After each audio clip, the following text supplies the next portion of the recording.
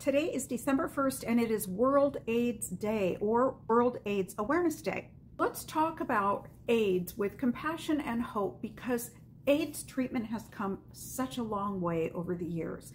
So I want to talk about what it is, what the progression looks like, why it would progress, and how often somebody should get tested for HIV according to the CDC and other recommendations. I'll also put below in the description where people can go for free or reduced cost to get HIV testing done.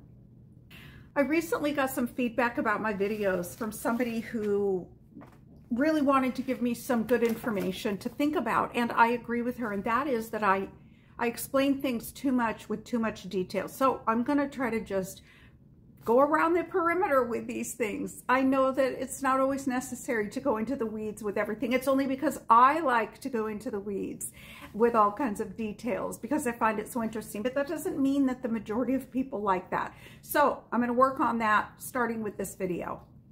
Okay, I'm also going to try to stick with my notes and not go off into Never Never Land into other things. What is HIV? HIV stands for Human Immunodeficiency Virus. It does not, you can't catch AIDS, you catch HIV. It does not automatically go into AIDS, but it will if left untreated. HIV targets the body's immune system, so it comes into the body the same way it always has, which is unprotected sex, dirty needles or shared needles, pregnancy, breastfeeding, breast milk goes to children, and delivery. Untreated HIV slowly destroys the immune cells, weakening the immune system over time. This damage to the immune cells and the immune system happens over quite a bit of time. It doesn't happen immediately. And when a person is diagnosed from HIV to AIDS, usually is when their CD4 count drops below a certain number, like say 200, for example, or the person advances into AIDS-related pneumonias and cancers. With treatment, HIV usually never turns into AIDS. HIV treatment, though, requires a person to be really diligent about taking their medication every single day. Back in the day, I remember in the 80s and the 90s, people had handfuls of pills that they had to take on a daily basis. Medications today are a bit more forgiving, and people are usually on 1, 2, or maybe 3 medications, but not the whole handful regimen that it used to be at the very beginning. Also, there are now injectables that people can get for treatment for HIV.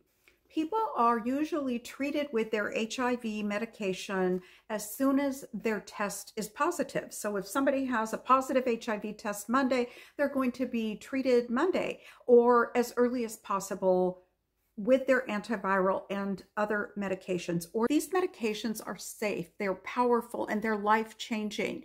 They offer a life back to that person. We've just come such a long way with modern medicine to even finally, thankfully, develop medication like this where people died from AIDS, children died from AIDS. It really wasn't that long ago.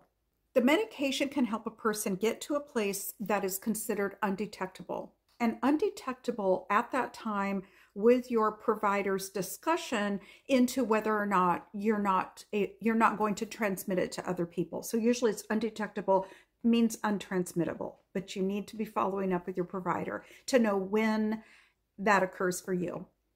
HIV testing is really easy nowadays, and you even can get a rapid finger stick, an oral swab, a blood test that goes to the lab, and there's also a particular lab called an HIV RNA test. It detects the virus as early as 10 to 14 days after exposure.